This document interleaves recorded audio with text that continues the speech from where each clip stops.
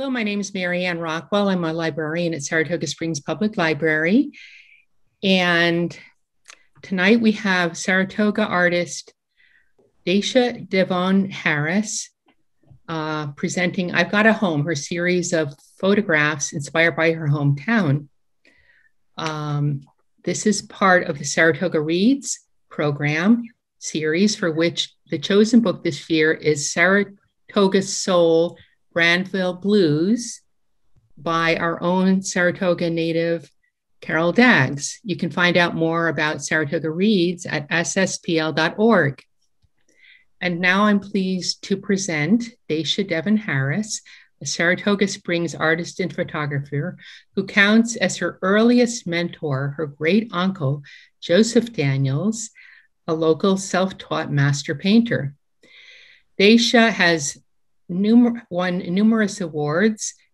She holds a BFA in studio art from the College of St. Rose and an MFA in visual art from the University at Buffalo. She's a member of various organizations and plays an active role in her community as a youth mentor, social activist, and cultural history preservationist. The gentrification of her hometown and its effects on the local Black community has played a major role in both her advocacy and artwork. Most recently, Ms. Harris has been an En Foco Fellowship winner and an MDOCS Storytellers Institute Fellow. She has had residencies at the Center for Photography at Woodstock, the Sitka Center for Art and Ecology in Oregon, at the studios of Key West, and at the Yaddo Artist Colony. She has also been an Aaron Siskind Foundation Individual Photographers Fellowship awardee and a NYSCA Artist Fellow in Photography, as well as being named one of the Royal Photographic Society's 100 Heroines. Daesha will show her and discuss her work first, after which there will be a question and answer period. Welcome, Daesha. All right. So this is fun for me because I don't normally talk to a local crowd when I give artist talks, so I can't be really specific about, Congress Street Plaza, and people know what I'm talking about. So I am excited to have this sort of insider conversation with you all. And I'm just going to start by saying that I was born and raised in Saratoga Springs. I'm a fifth generation Saratogian. And the reason I mention this is because much of my inspiration stems from my family's roots here, my community, and the landscape of my home region.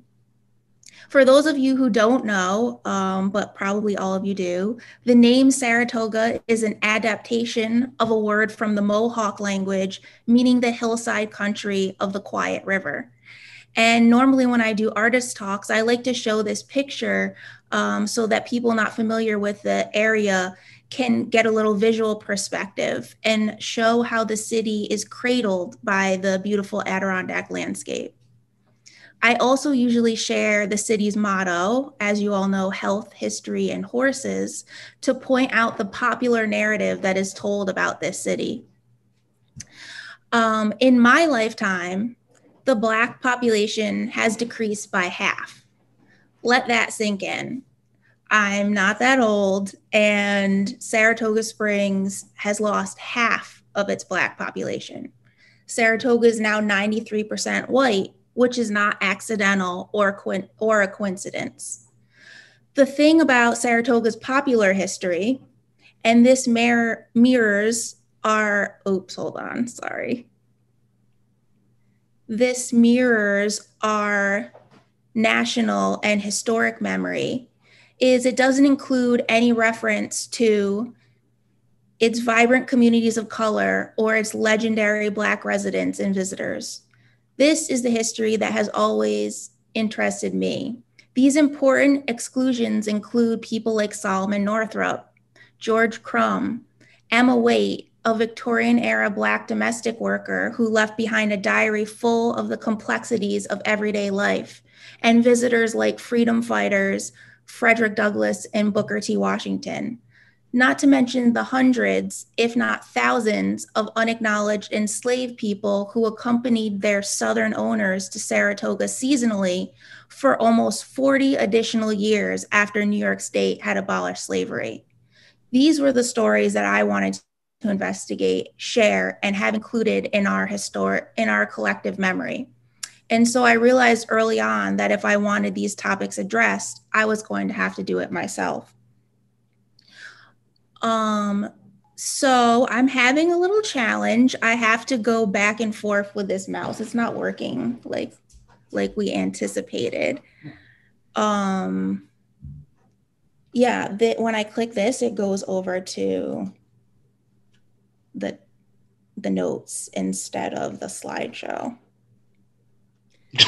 The gallery. Okay. Okay, we got the gallery. I apologize for these technical difficulties. This is the first time I'm operating the slides and using the notes at the same time. He's doing great. So, okay. So you're doing, okay.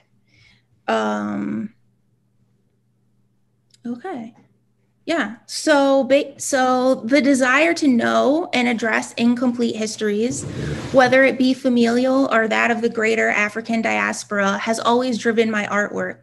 And thinking about visual representation in relation to race has been a huge part of the journey. This family photo represents a lot of what I think about when I'm making art. This is a portion of my paternal family. It includes my grandmother Eleanor, my great-grandmother Harriet, and my great-great-grandmother Daisy, and a host of my great aunts and uncles. Out of all this greatness, only one person remains here on this earth, and that is my great uncle Joey, my first art mentor. But not only are the people gone, the building is gone too. It's Mount Olivet Baptist Church, the longest running historically Black Baptist church in Saratoga, and not surprisingly, an active participant in the civil rights movement. The church building was taken by the Urban Renewal Agency in 1966. The reason I mention this date is because it's important to locate this event in history to understand the motives behind the displacement. Mount Olivet was involved with the national civil rights movement and supported the Southern Christian Leadership Conference, more commonly known as SCLC, whose goal was ending all forms of segregation and the continuing struggle for human rights. Even the street, William Street, which was populated mostly by Black families, does not exist today. A powerful effort was made to erase this community and this history. So this photo is the only memory, the only evidence I have that these people, that this place, that this moment existed together. The only thing I ever wanted to be was an artist.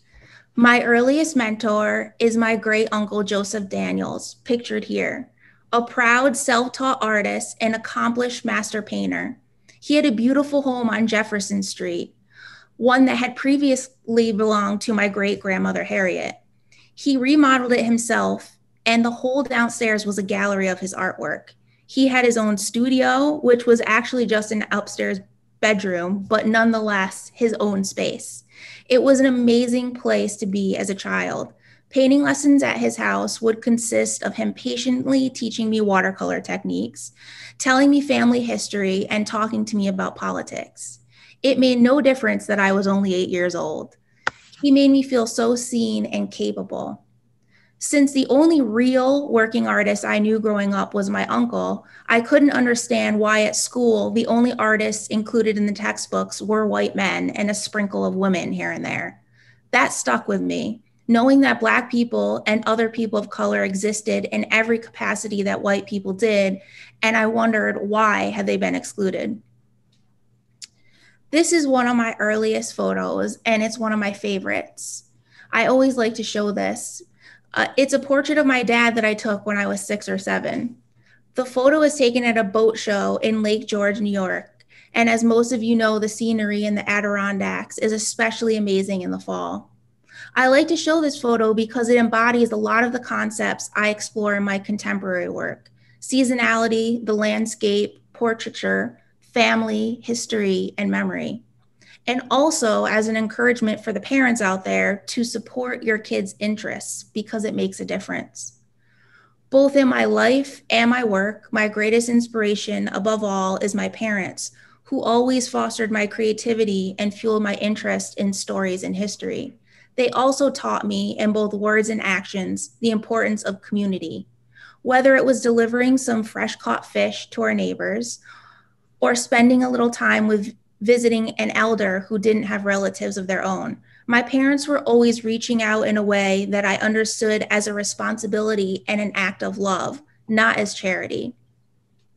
The concern, compassion, and responsibility they showed for their neighbors is the same characteristics I see in some of my favorite artists, writers, and activists.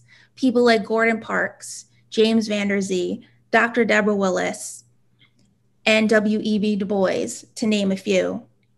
My own community work includes my art practice, archiving and preserving our local Black history, social activism, and traditional community care.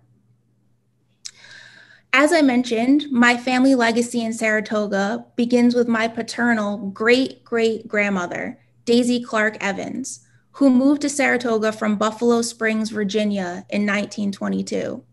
The family had come to the Spa City on vacation and liked it so much they decided to stay. I like to point this out because what little Black history in Saratoga is known or shared often assumes that most Black community members came here for work. But just like the millions of white tourists, Black people came to Saratoga for leisure and pleasure as well. My grandmother Daisy was a member of the Mount Olivet Baptist Church and the Spanish War Veterans Auxiliary. Her daughter, my grandmother Harriet, was also a member of Mount Olivet Baptist Church. And after the William Street Sanctuary was purchased by the Urban Renewal Agency in 1966, she sold the church the land for the present building, located on the corner of Crescent and Jefferson Street, which is where myself and my family still attend today. My great-grandmother, in addition to the church plot, owned a handful of properties on the west and south sides of Saratoga, in which her and her children lived. Not one of the properties remains in the family today. The house where my father and his siblings grew up is no longer standing, as is true for many of the previous generation of Black and brown Saratogians who grew up here. I discovered this time and time again while working on various projects and talking to people about their family history. This is a page from the 1965 Urban Renewal pamphlet. The pamphlet objectives list off-street parking, street widening, improved traffic in the most congested part of the city, and improvement of the tax base by replacing blighted, declining areas with new commercial uses and new middle-income housing. Notice the bottom line of the paragraph states, it is for the benefit of all residents in Saratoga Springs. Yet mass displacement of the majority Black residents ensued. The language used to describe the future of Saratoga are attractive, beautiful, new, and the words to describe the present neighborhood are inadequate, unattractive, and intolerable. Take a look at the 1965 project area. The purple stars are just some of the specific homes and places mentioned by community members in my photographs. The highlighted area is Congress Plaza. That's what replaced these people's homes. I mean, CVS is convenient, and I like Purdy's and Peking Walk and UPS as much as the next person. But I think it's an epic stretch of the imagination to consider that this use of space is beautiful or even utilized well. These federally funded urban renewal projects were systemically used to destabilize Black communities all over the country. When I started thinking about creating my series, I've Got a Home, I had several main ideas written down. I really wanted to emphasize and claim the historical aspect, highlight our roots here in this place, and at the same time point out that many of the landmarks you see in the vintage photographs are not still in existence.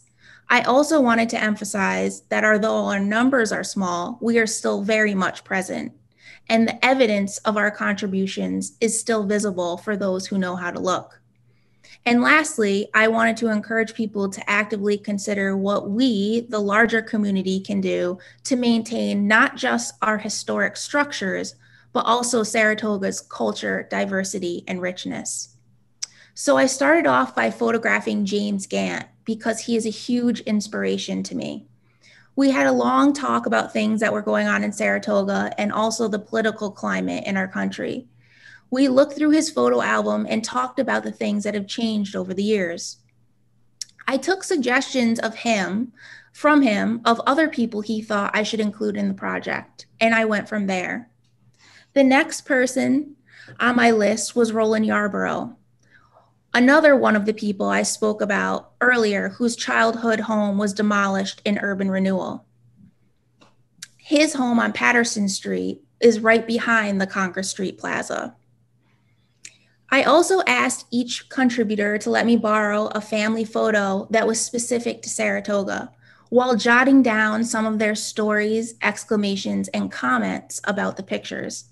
With these accounts fresh in mind, I created a text for each piece that was reminiscent of a lyric from a song or a line from a story. The vintage transparency on glass casts a shadow on the wall. It is a memory, evidence of our presence, but like many of the spaces and structures illustrated in the photos that are no longer in existence, it is fragile and prone to erasure. The title, I've Got a Home, is a segment of a line from a spiritual, I've Got a Home in That Rock. It's meant to be a passionate statement. The very fabric of our nation is woven with the alluring thread of the American dream, the dream and promise of home ownership. I've Got a Home is not just about the physical structure, but a state of mind, to be truly free and safe in a place, in spirit and in truth. This is what W.E.B. Du Bois speaks of in his 1903 publication, The Souls of Black Folks, when he states, "The freedman has not yet found freedom in his promised land." I think it's valuable to mention that I made this series in 2011 after living away for about 5 years, going to grad school and then living in San Francisco for a couple years. The changes that occurred in less than 5 years was substantial, and I felt such an overwhelming sense of urgency when I came home to continue preserving and celebrating our shrinking community. The people in these photographs are important. Their families and history is important. In part, my artwork will always be a tribute to my father, his memory, heritage, and history. It is so important to me to acknowledge losses never counted, as well as honor the living. My family and extended community are the most important people in my life, and I revere them, but they're not acknowledged, uplifted, celebrated, or even protected in everyday American life. And that is why I make this work. I believe that in our history lies the answers to the way forward. And I hope by centering tenderness and not forgetting those past and gone, we can move toward an equitable and just society.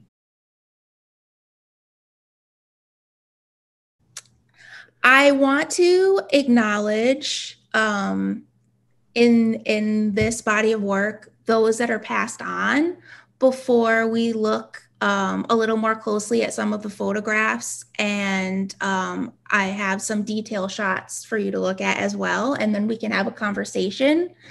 I'm gonna say the names of those in the series who have moved on since I've taken their photograph.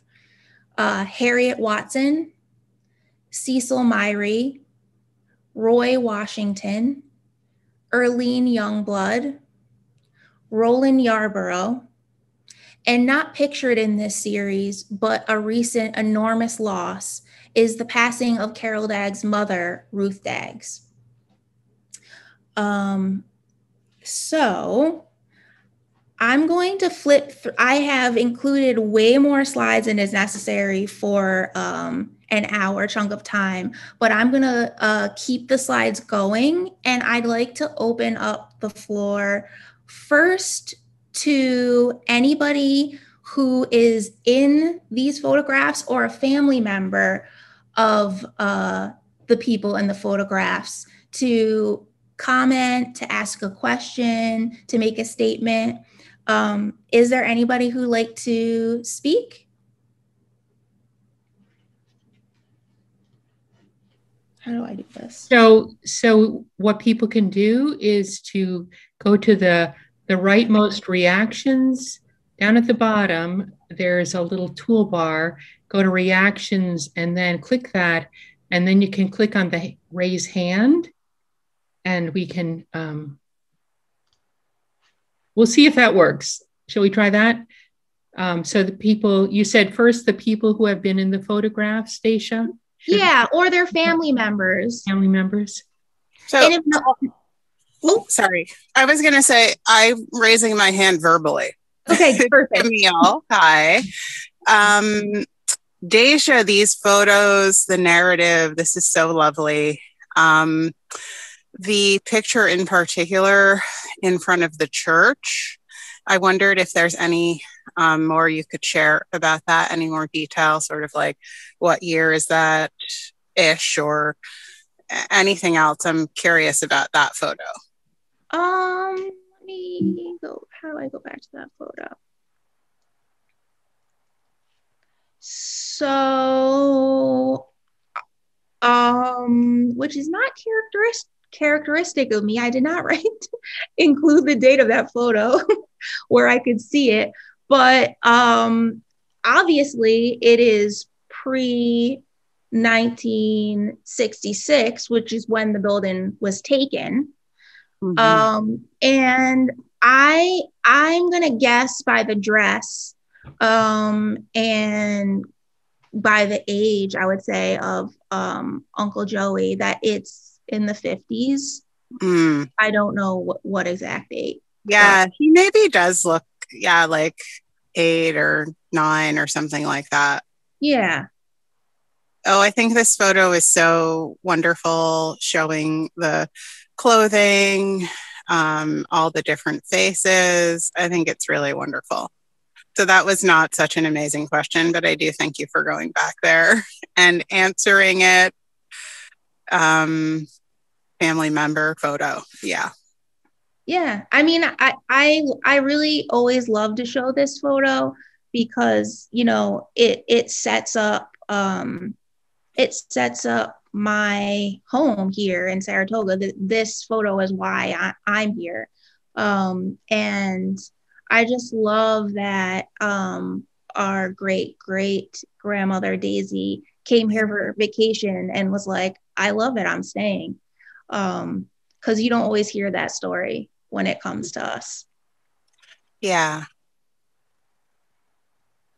Daesha, there are some things in the chat box. Shall I read them? Sure. So Miriam says, "You're so sweet. Good to see you. Is there a way for folks to still join the conversation?" Okay. Okay. And then I have a few colleagues that would like to join. That's okay. If you have the link to share with them, that's fine. That's also Miriam. And just Daniels to everyone. These photos are so fantastic, as is the narrative. Thank you, Daesha. So I just thought I ought to read what was in the chat box there. Is there anyone else who would like to share? And Miriam says she loves the transparencies. I'd love to hear from Aunt Donna if she wants to comment. Okay. Is it even Donna, though I just put her on the spot. Is it Donna G? Yes. I'm going to unmute her. Donna G is the spouse of Uncle James, James Gant.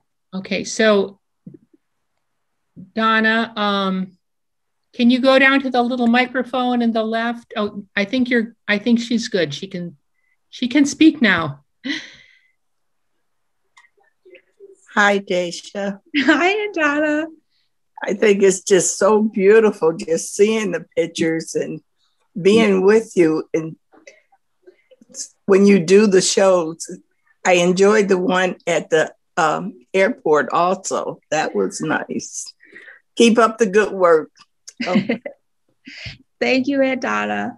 I was gonna see if you wanted to talk a little bit about when we were looking through all of yours and Uncle James's family albums, and what was that like going through the photos and looking and remembering for what photo we were going to choose to use for this project?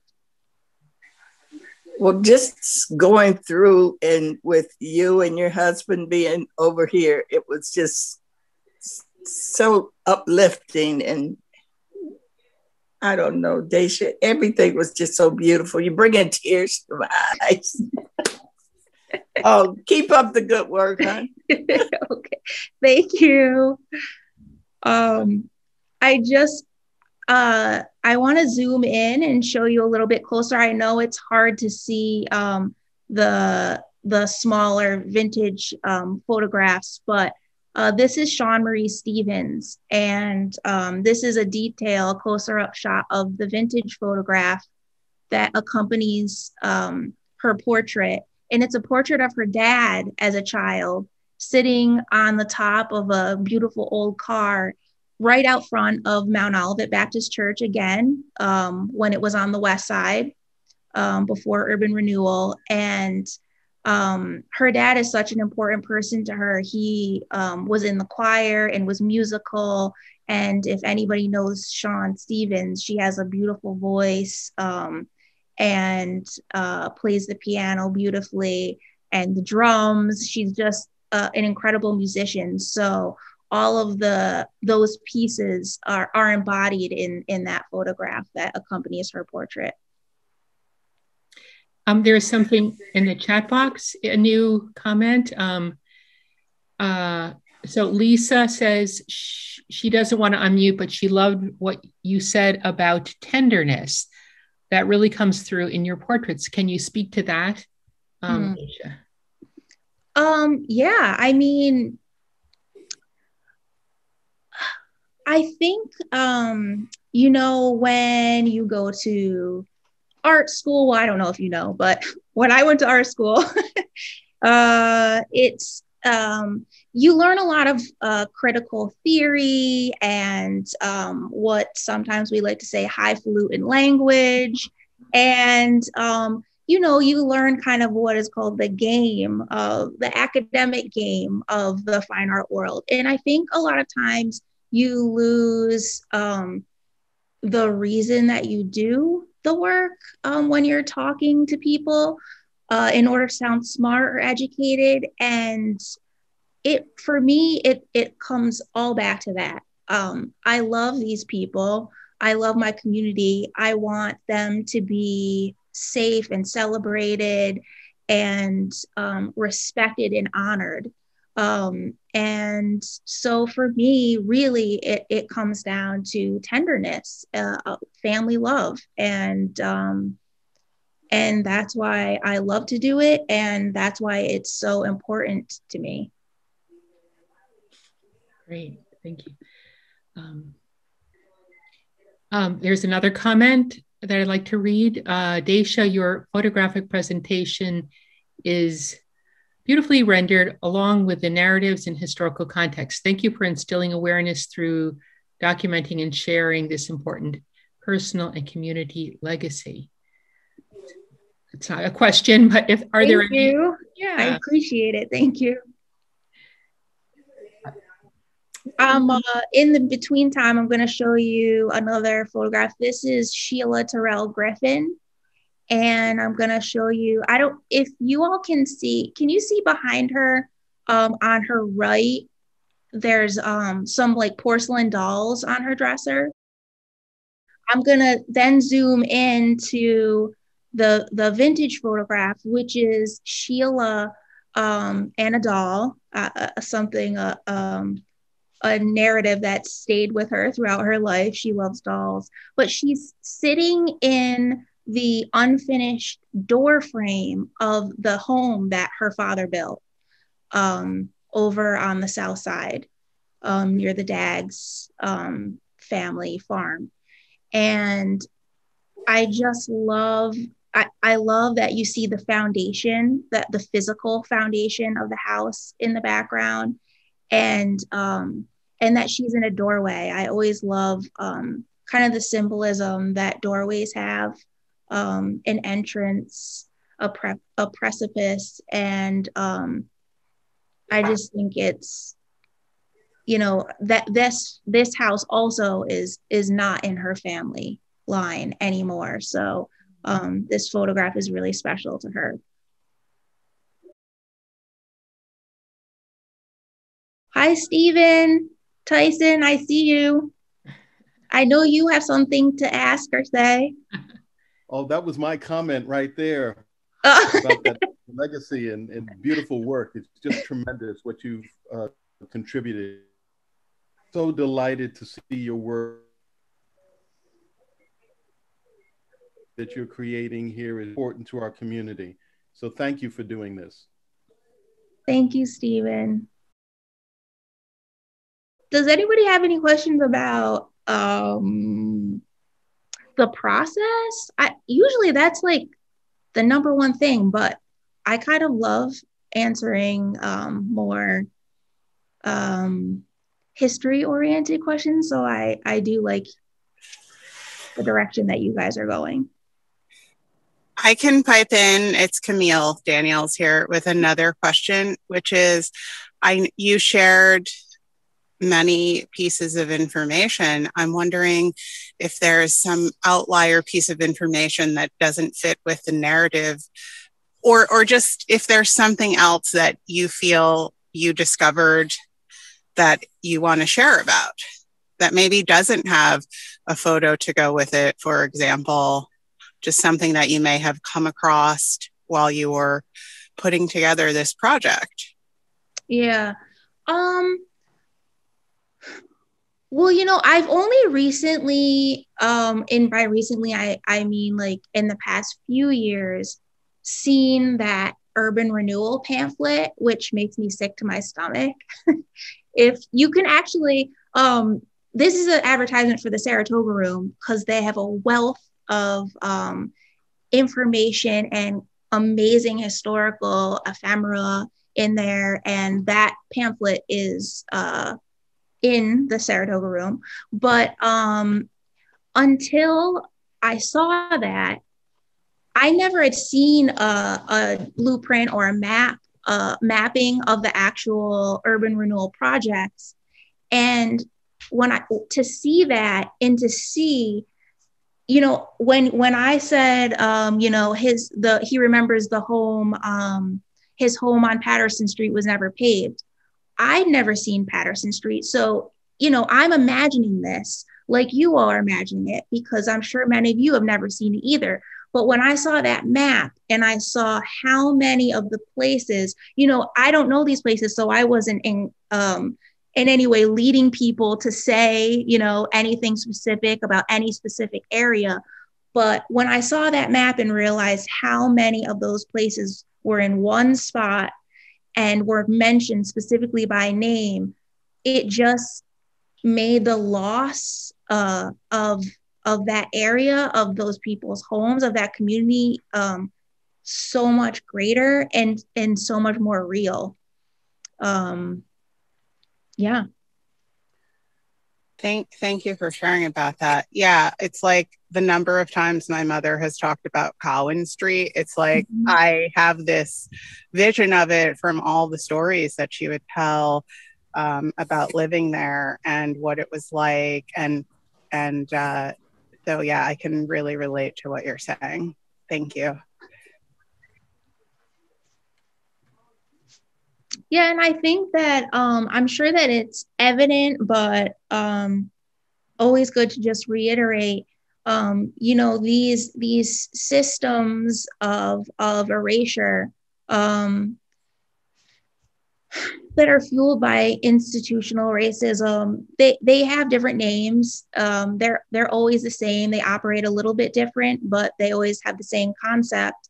And you know, our parents witnessed, mine and Camille's parents witnessed urban renewal, but we've been witnessing gentrification in Saratoga for, you know, the past 20-ish years. And all of these things do the same thing, in that they disrupt and disband communities. That way you are breaking up any unity that might happen. You're separating people so that it's harder to mobilize and to get together and get things done. And it's not accidental. It's by design. And so I always, you know, want to encourage people to speak up about it. You know, a new PUD, which is what Saratoga is littered with now, that's short for planned unit development, in my opinion, is not beautiful than a Victorian structure that needs some preservation, as well as obviously the family that owns that Victorian structure that needs some preservation. So we need to do a much more active and better job at preserving our historic structures, but also the people who made Saratoga what it is. Daesha, there's a message from TR. I don't know who TR is, but TR says in the chat box, I remember Carol Lone Leah Ford and Virginia Wheeler, owners, and the history of the Spoyton Doyville, I don't know if I'm saying that right, restaurant. Such terrible loss of history.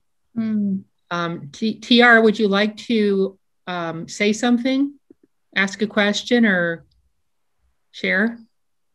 Or yeah, feel free to share with us about those places. I'm going to unmute you, TR, here, or you can unmute yourself.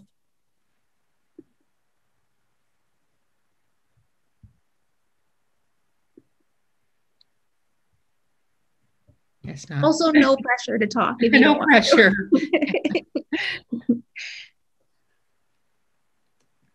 I'm going to zoom in. I did hear someone say something.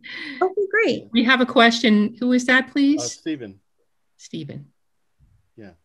Daesha, I was just wondering, is there any effort to document this in the form of perhaps a film or a book about the lives of Black folks in Saratoga Springs, and, you know, maybe historical markers for places, you know, like Jack's Harlem Club and other such venues that were so popular. We hear about Duke Ellington coming up and staying at the Adelphi. We hear about, you know, all the illustrious Thelonious Monk. His teacher used to come up here and give, you know, piano lessons and the like, and perform. There's so much of a rich history. Is there any other ways? I mean, what you're doing is incredible. I was wondering if this could turn into a book or a film, or, you know, any thoughts about that? I'm just gonna say I was giggling in the beginning, everyone, because Stephen, who is also a wonderful artist and board member of Black Dimensions in Art, one of the oldest Black arts organization outside of the city in New York State. Stephen is always encouraging me to take these series and translate it into a different medium. So that's why I was giggling when he asked about a performance. Absolutely. but I love the way that he's always challenging me to think ways in which this work can grow and reach more people. So yes, the first step for me, which I feel like I'm way overdue on since I, mostly created the majority of this work in 2011, is a book, because, that's easily accessible to all people. So, that's been on the burner for a long time. I need to make moves towards it, but also I'm currently thinking about monuments and, as Stephen mentioned, historical markers in ways that we can incorporate not just the people in these photographs, but the larger Black history of Saratoga. So it's in the wheelhouse. Yes. Great. Thank you. So there, Miriam has shared a website, Black Dimensions. I don't know to make this. It's www.blackdimensionsart.org is the website. Oops. Yes. Yeah. And Black Dimensions in Art is currently working on our 50th anniversary celebration, which will be in 2023. Is that right, Stephen? 2023? Sorry, I was on mute. That's 2025. Okay. Oh, 2025. Okay. Yeah. Still, no less impressive that an organization has, stood that long. And do we have an exhibit up right now that people can see? We don't have a current exhibit at the time, but we're working on a number of upcoming art exhibits in the capital region. Yeah. Yeah. But they can always go to the website and find updates there. Okay, great. Oh yeah, and I would definitely forget to mention this, but for those of you local in the capital region, another portion of a body of my work just opened yesterday at the Albany Center Gallery, and the show is the Mohawk Hudson Regional Invitational, which is a 3-person show, and the gallery is open following COVID protocol, masks, but it is nice to be able to actually go see art in person again. So if anybody is interested in that, you can go to Albany Center Galleries for more details. And what is the address of the Albany Center? Down on Lark Street still? I think it's on Broadway. I think it's 488, but it's definitely Broadway. Okay. I hope. Okay. Let's see if there's any, well, we're gonna wind up here, I think. But TR is also asking about a book regarding the photographs that you exhibited at the Dance Museum a few years ago. It had a wonderful history on the families of Saratoga. So, yes, I'm gonna do it someday. Hopefully sooner than later. Great, very good. Thank you so much, Daesha, for sharing your beautiful photographs with us, and more than that, for just giving us such a rich history from your personal and a historical perspective. And so with that, we're going to close, and we'll give you a hand here. I'll unmute everyone. Can we see? Yay! Thank you so much. It was great. Thank you. So good. Great job. Thank you, Daesha. Thank you. Good to see you, Miriam. You too. Yeah, okay. I'll call you. Bye, everyone. It was a lovely program. Thank you so much. Daesha.